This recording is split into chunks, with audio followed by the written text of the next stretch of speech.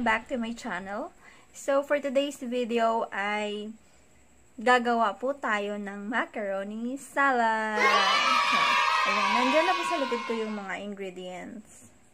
So, first is ito, si Fiesta macaroni. Meron tayo ditong, sino ba to? Jolly fruit cocktail. Si Eden, si all-purpose cream. Si Cowbell, Condensada, tsaka si Angel, Kremdensada. Ayan. And, ito si Nata De Coco. Tapos, meron akong, ano to? Mayonnaise. Tapos, wala na. Tapos na pala. So, yan lang po yung ingredients natin. Gusto ko lang po ng simple. So, ayan guys. Stay tuned lang kayo at panood. Ayan guys. So, unang gagawin natin ay lalagyan muna natin ng tubig itong kaserola na to. Kaserola ba to? Yan. So, since may water na siya, nalagyan natin siya ng oil para hindi magdikit-dikit yung mga pasta. Yan. So,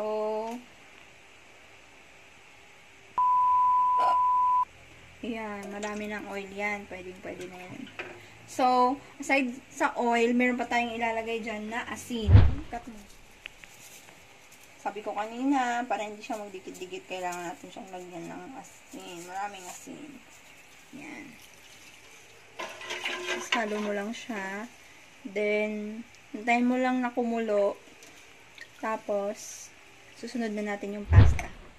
Ayan guys, so, kumulo na siya. Dahan-dahan na natin ibubuhos itong mga pasta na to.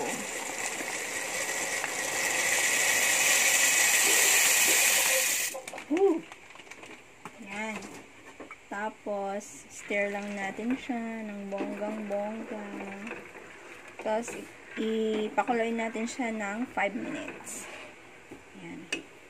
Takpan ko lang. Ayan guys, okay na siya. Lutong-luto na. I-drain na natin siya. Then, after nun mag-drain, hahalo na. Ayan guys, so na-drain ko na siya. Ayan na siya.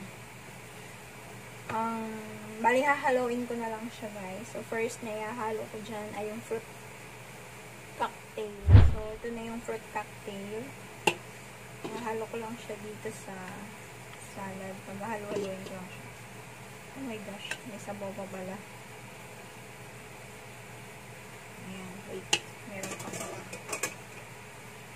siyang konting sabaw.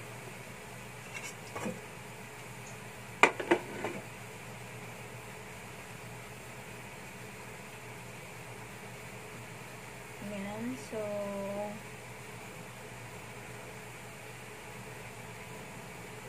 lagay na natin siya.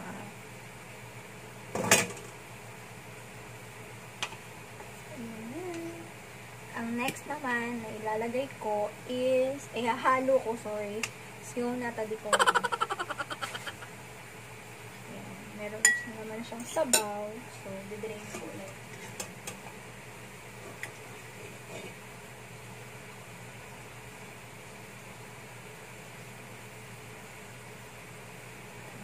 Hatiin ko lang.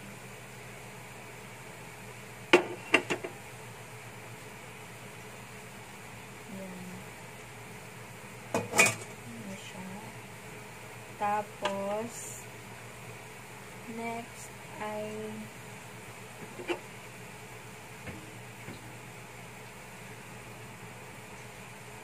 itong mayo at saka itong all-purpose cream.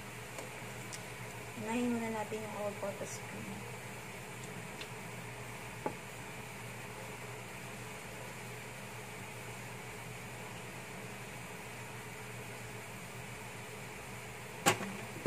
Mayo.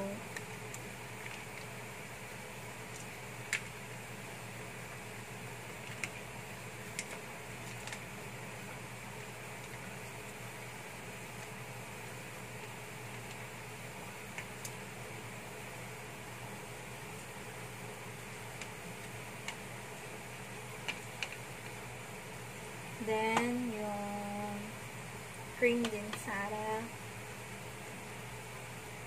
Yan. So, halo-haloin mo lang siya dyan, guys. Sa loob. Tapos yung gatas. Kondensada naman. Ganyan lang. Tapos yung cheese.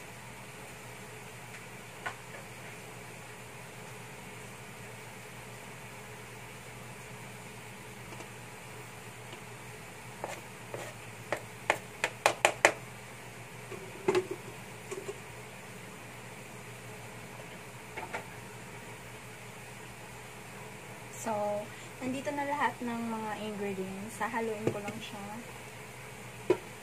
Dahan-dahan para hindi masira ang ating pasta.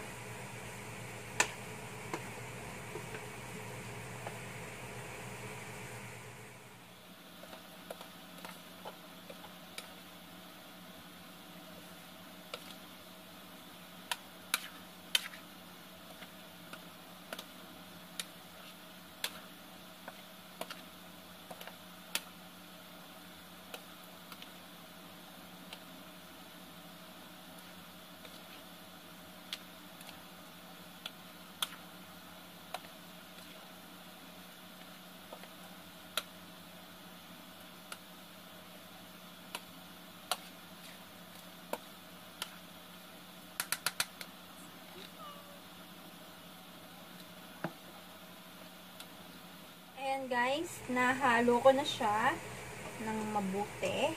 Tapos na, okay na rin yung lasa niya, sabi ng mga kasama ko dito sa bahay. So, ayan siya. Ang next is papalamagin na lang namin. Then, ready na siyang kainin. Ready na siyang kainin. So, thank you so much for watching. And please don't forget to like, comment, and subscribe. Bye!